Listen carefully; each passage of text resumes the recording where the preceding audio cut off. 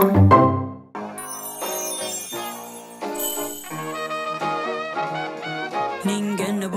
気な性格なので、お金払えば喋ってくれるかな。恋愛が入ってくるとやっぱ感情が乱されたりすることもあると思うので、ネット恋愛してたんですね。そこで男性不信になったので、お金でいてくれる存在みたいな。恋愛だと対等でいるべきだなって。紐となると私が絶対的優位でも許される。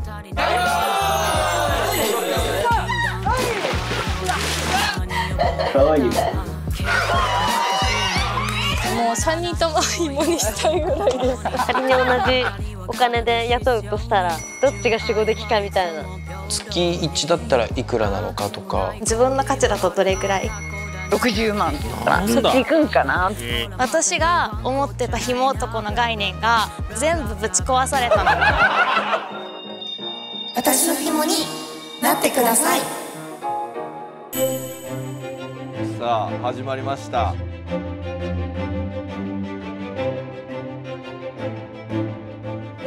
あれでもなんか綺麗な雰囲気あるよ。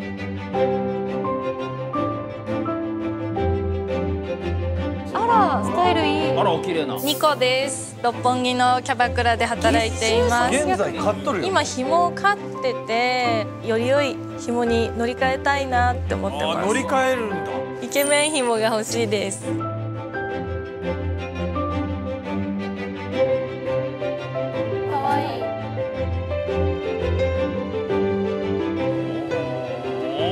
広瀬愛理です。インフルエンサーをしています。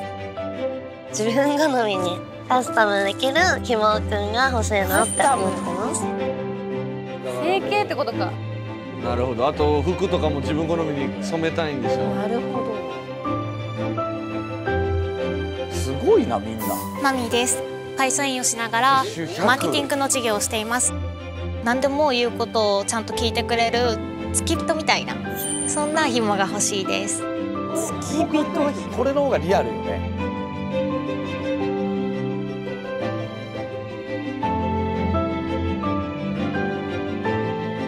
渚リオです。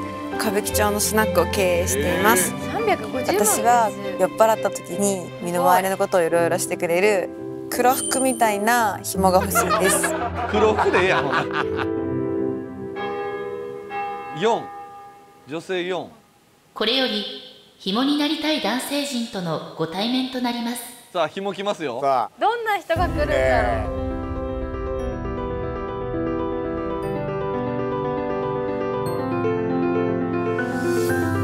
あらイケメン。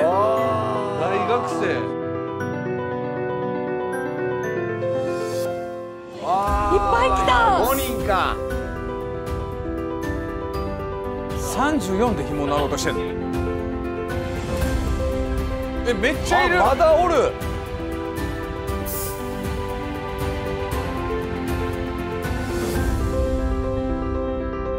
どんどん来る。たくさんいるなりたい人の方が多いもんね。セクシー男優。すごいなこれ。これ1泊2日いけるか。紐を飼いたい女性の皆様、紐になりたい男性の皆様、ようこそお集まりいただきました。これより1泊2日、最高の紐探しをご堪能ください。どうもみんなちょっとクズ感があるというか、ちょっと紐っぽさは全員少し出てますよね、やっぱり。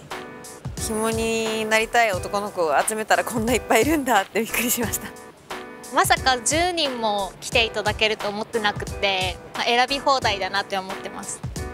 紐募集のツイートをした時にもう何百通も来たんですけど、テレビで見れるってなると紐になりたいってすごい世にバレちゃうんで、すごい覚悟が違うなって思いましたね。さあということで紐を飼いたい女性のプロフィールご紹介します。みんな可愛い。可愛いし稼いでるやっぱり。求めることもやっぱり人によって違うんですね。営業職の34歳なんなん？そうね。確かに紐経験ありやしな。どっちかってお金ありそうですよね。あと大学生も紐になりたいんだね。もう青学や。青学。大学生はでもまあ大学生こそね。なりたい。こそのイメージ。俺らさ紐になれるもんならなりたいよな。まあね。男性ってね多かれ少から皆さんその心ありますよ。俺思ったことないですよ。恥ずかしい。あいつなんだ格好してんの。いやマジで。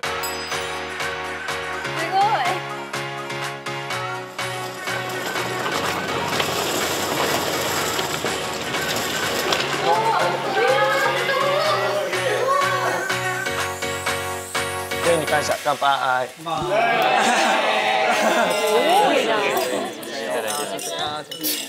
ひもエピじゃないまずはさすがに。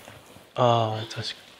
僕ひもになった経緯があるんですけど、もともと東京の五反田住んでて、でマンション住んでたんですけど、その時にたまたまマンションの各階に女の子と仲良くなって、そこから各階でいろんな女の子に紐をさせてもらったことがあったんですげえ。13階にはこの子がいてみたいな、8階にはこの子がいてみたいな感じしてて、気づいたらなんか紐趣味みたいな感覚でやってたりしてたんで、まあそれが僕の紐エピソードですね。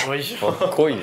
僕も紐の経験あって、つい最近までやってたんですけど、ちょうど1年前六本木のクラブで遊んでたらナンパされて、でその日には家行ってて合鍵もらってました。うわどうしたら解消？イケメンだもんこの人なんか。徐々にフェードアウトはしてて2ヶ月前ぐらいから、最後は鍵とクレカもらってたんで。やばいね。本物じゃん。やったことないんですよ紐。願望なりたい願望。だから初めて紐を本格的にやってみたいなって。挑戦なんだ。挑戦です。間違いない。そう、皆さんラブホ代どうしてます？どんな払ってもらってますね。あ、ですよね。譲歩して折半じゃないですか。で、その会計の時に俺多く出すからって言うんですよ。前払いじゃないですか大体。でお金を多く出すからじゃなくて、ちょっと精子を多く出すからっていう。さあどうだ。これはどうだ。なんだこのジョークは。さあどう？ニコちゃん一切笑ってなかった。ごめんな。私の人生の新しい扉が開いたの。どういう男の子を紐にしたいか聞きたくないですか？女性。そうですね。結構仕事忙しくてお酒飲んだりするから、お酒を飲める日もで面倒見がいい人。なるほどね。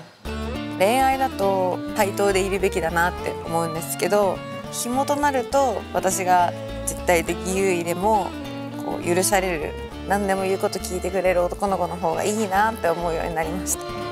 趣味がちょっと男の子っぽいところがあって、スロット行ったり車も好きなんで車を運転してくれたり、サッカー観戦も好きなんで、サッカー観戦とかも一緒にしてくれる人がいいなって思ってます。なるほどね。恋愛が入ってくるとやっぱ感情が乱されたりすることもあると思うので、今は仕事にしっかり熱中したいと思ってる時期なので、割り切った紐がいいです。割り切った紐か。人見知りっていうか、もともと内気な性格なので話しかけてくれる男の人がいいです。大丈夫？大丈夫です。さすがや。でもスピード感違うんだ。なんか愛嬌とか可愛げがあったらいいなみたいな感じ。紐だったら契約なので、彼氏みたいに別れ話とかもなく、契約切れるかどうかって契約終了ですっていうこともできるので。私結構2600万円整形してて、整形でバズったりしてるんですね、ツイッターで。ちっちゃい頃になんか引きこもりだったんですね。外見に悩んでていじめられたりがあったから、家に引きこもって何してたかっていうと、ネットゲームをずっとしてたんですけど、なんかネット上で彼氏ができてたんですよ。でめっちゃラブラブだったのに、なんか顔をお互い見せようみたいになって、顔を送ったら、なんかおじさん顔で草みたいな、馬顔で草みたいな感じで、男性に対しての不信感というか、男性を信じられないなみたいになっちゃったのがあって、だからこの機会でお金でつながってひもくんを買うっていう形で、なんか私だけを見てくれる人と出会いたいなっていうのがありますね。ひもくんってそのお金をやっぱ払って一緒にいてくれる存在なので、すごい安心感もあるし、そこで恋愛に発展するとかも全然あるんじゃないかなって思ってます。恋愛に発展したいんか。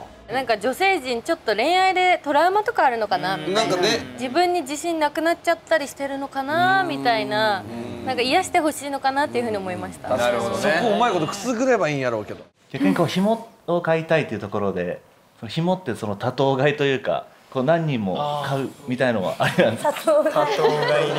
多頭買いしたことあります。あります。したことあります。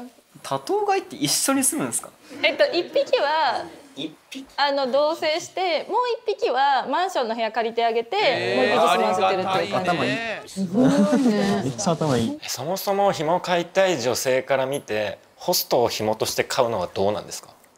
何人かいた方が負担は軽くなるので待ってどういうことその紐のお客様だってその紐に対して貢いでるわけであって、他の人がいたらじゃあ 50% になるよねみたいな。確かに軽減もされるのか、割り勘買う側も。そうだからなんか昔そのホストの紐を10人ぐらいの女の子で飼ってたことがありました。何それ？そのホストウハウハでしかなくない？やばいな。紐をシェアするんや。よし、はい、酒何してもらおう。お願いします。ちょっと俺膝もつぼ。アイコ吸いながら。あらす。あ、キモいね。そう。キモってこんなんだ。なんか逆なんだよ。絶対逆なんだよ。ありがとうな。こんなこと付き合わせちゃって。スロット付き合うわ絶対。みんなアイコ吸ってる。お二人は年上の人を紐にしたことあるんですか？全員年上です。全員年上。それ聞いて安心した。僕らねちょっと年が30代の35だから。彼女はつくんですか？ずっといたことないです。18歳からずっと紐飼い続けて、すごい。もうなんかその彼氏を作る前に紐っていう存在を知って、もう彼氏とかよく分かんなくて。なるほど。紐は月額制度。月額ですし、変な話じゃあ月額これぐらいですよ、じゃあ31日で割ったらじゃあ1日いくらだよねってなって1日毎日渡すっていうのはあります。今そんな感じですね。みんなもうバイトの面接じゃないけどめっちゃ聞くね。交通費出るんですかみたいな。生活かかってるから。これよりツーショットタイムとなります。これ熾烈な争いちゃう？気になる異性をお誘いください。ただし男性陣の誘うチャンスは一度きりで、指名した方が重複した場合は複数名で行ってください。そういうことか。なんすか。